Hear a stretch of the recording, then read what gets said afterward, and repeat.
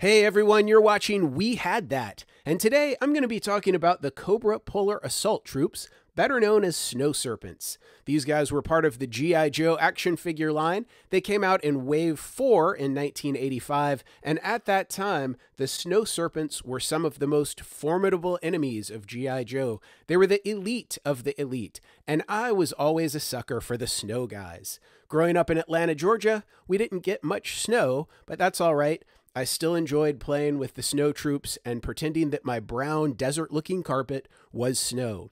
Now, at the time Wave 4 came out, I was all in with G.I. Joe. That was the year that the Dreadnoks first appeared, and I was super excited to have them as part of my G.I. Joe action figure collection. And I played with them all the time. The Snow Serpents were another group of figures that I really liked a lot. They had the same articulation for the most part as the figures that I had had before, but in 1985, they introduced a new feature, and that was not only do the heads move side to side, but now the heads also started moving up and down for a wider range of motion with the figures' heads. Now, these guys, again, were really cool figures. They were supposed to be Cobra Eels, which were kind of the top of their Cobra Navy, but they had an additional 6 months of training under cold weather situations. So these guys are even more elite than the Cobra Eels. And they come with, as you can see here, a parachute, AK-47 assault rifle. This piece right here that attaches to the backpack is an anti-tank gun. And then I'm going to take the backpack off of here. And this separates from the backpack so you can have these guys fire their mortar-like anti-tank gun, and it attaches right back to the little clip on the backpack here. In addition to that, they have a pair of snowshoes so that they can walk more easily through the snow.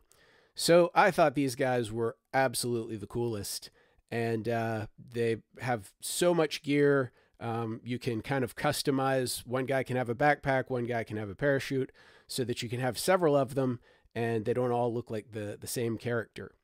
Around that same time in 1985, I was playing with the figures like crazy. I was reading the comic books. The Dreadnoks were all over the comics. I don't remember the Snow Serpents being in the comics very much, or the cartoon, but just as action figures, I thought they were great.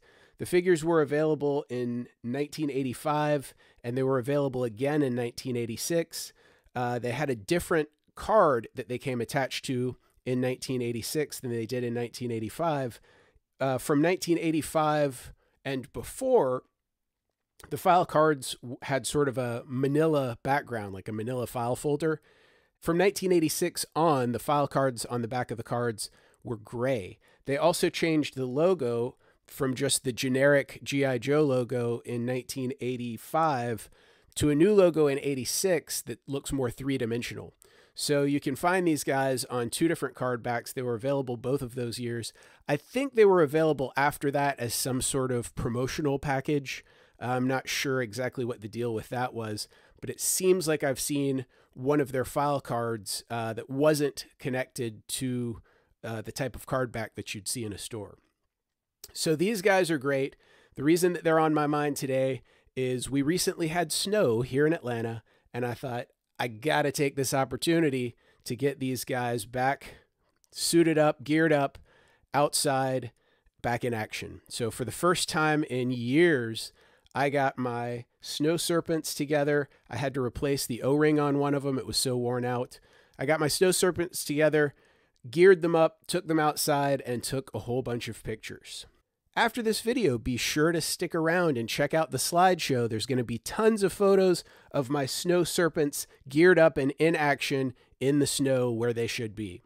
So what do you think of the Cobra Snow Serpents? Did you have them as a kid? Are you collecting them now as an adult? Leave a comment in the comment section below and let me know. Also, please click like on my video, subscribe to my channel, share my video on social media so other people can check it out. And if you're a fan of toys, you should know about ToyLanta, the biggest toy show in the southeastern United States, held annually just north of Atlanta, Georgia. Visit ToyLanta.com for more information. As always, thanks for watching.